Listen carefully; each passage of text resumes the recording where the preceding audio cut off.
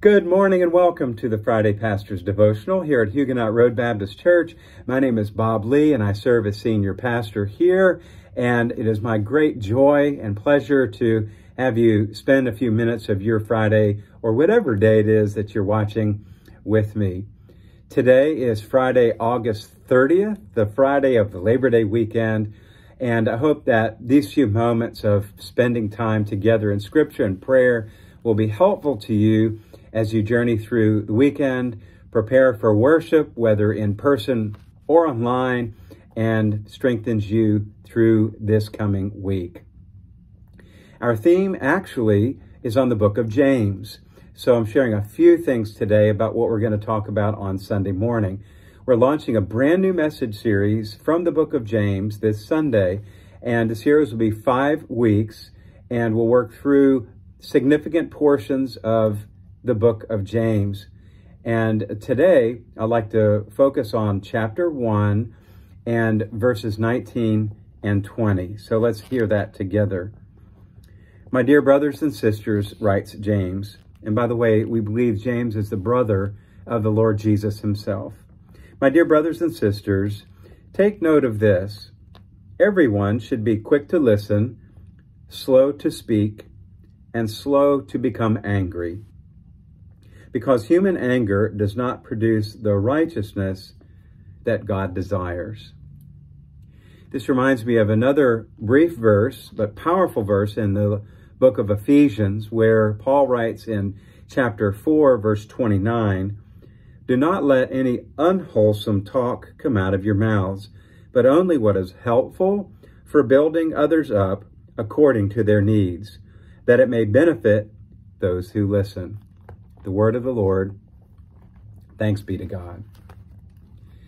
Part of James' message has to do with practical Christianity, how we live out our faith.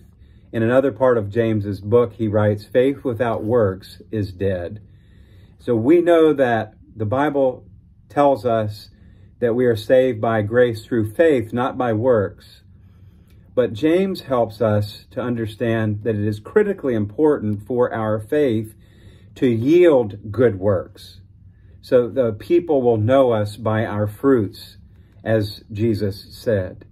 And so James brings the practical side of the theology together so that our beliefs yield good works.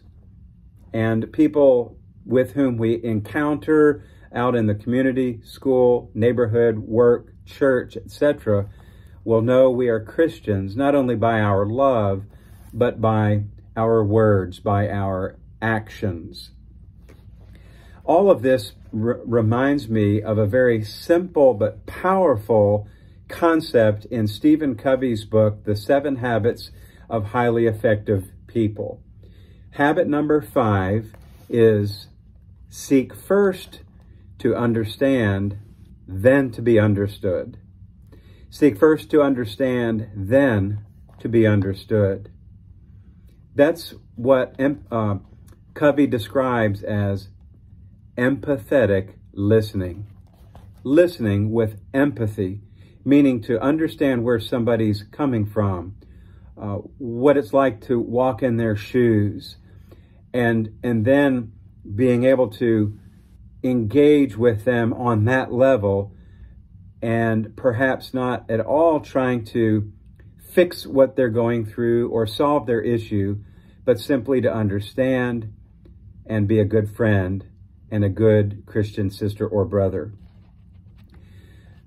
Covey tells a little story about a father, and the father said, "I just can't understand my kid. He won't listen to me at all."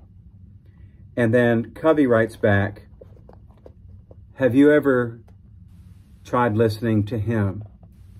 And challenges the father to first listen to his son, and then maybe his son might listen to him a little better. A good lesson to us all. So this Sunday, may we be preparing our hearts and minds as we worship together, focusing on our speech, our words, our attitude, our body language, how we treat others, Words are powerful. May we remember that today. Thanks again for joining me, and I wish God's blessings on you. I'd love to pray with you. Dear Heavenly Father, thank you so very much for this gorgeous day and for this time together. Thank you for your word. Thank you for the practical wisdom in the book of James that helps us out in the field and at home, wherever we are, that we might love others and be known by our love. And we ask this in Jesus' name. Amen. May the Lord bless you and keep you. May the Lord make his face to shine upon you and be gracious unto you. May the Lord lift the light of his countenance upon you and give you peace. Amen. See you soon.